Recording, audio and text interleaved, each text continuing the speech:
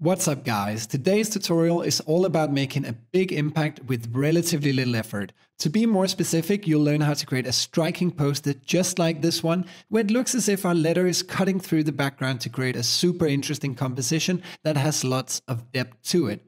And like I said, with relatively little effort, because we're gonna pull it off in less than 4 minutes. So how about we jump right in?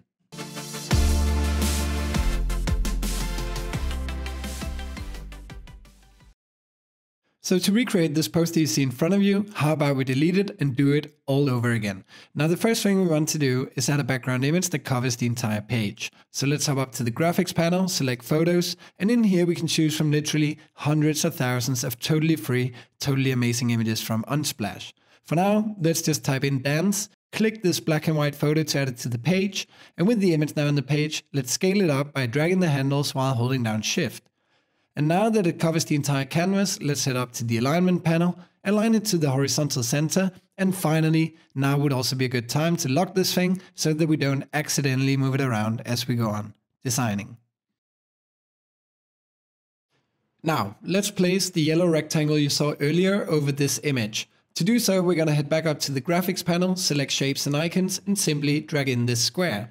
And with that done, let's start by changing its color to this bright contrasting yellow, and then let's drag the handles to change the dimensions of the rectangle to anything we want really and reposition it until we get something we're happy with. We can always adjust this at a later stage anyway, so let's jump to the more exciting bit.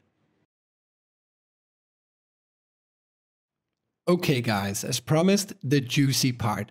Placing a letter over the rectangle and creating the illusion that it actually cuts through it. To achieve this effect, we're going to need something called photo frames. So let's head back up to the graphics panel, pop open, well, photo frames, and if we scroll down a bit, ta-da, letters. So let's add the letter K to the page, and then let's reposition and resize it to our liking. And with that done, we're simply going to scoot back over to the graphics panel, close the photo frames dropdown, and instead pop open the photos tab and drop in the same image from before. But as you can see, this on its own doesn't really achieve the cutout effect we're looking for. To make that happen, we'll have to crop this image.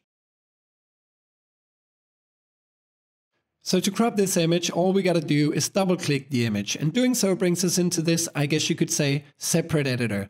Now to pull off this stunt, we want to make the image inside this letter have the exact same size and positioning as our background image underneath.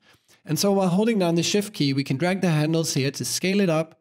And once the size is about right, we can drag it around and reposition it until it aligns perfectly with our background image underneath.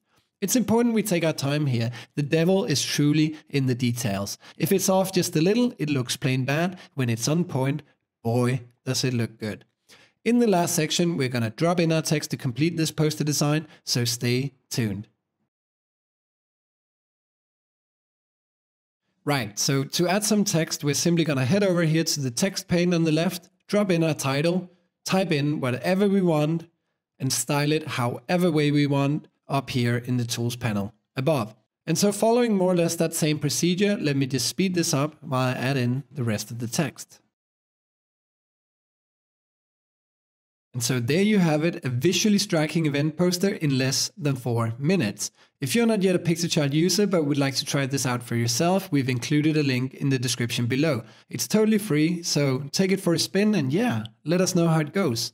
I hope you found this tutorial useful, and if you have, it would make our day if you give this video a thumbs up and subscribe to our channel for more nifty design tips. As always, thank you so much for watching and happy Piktochart-ing.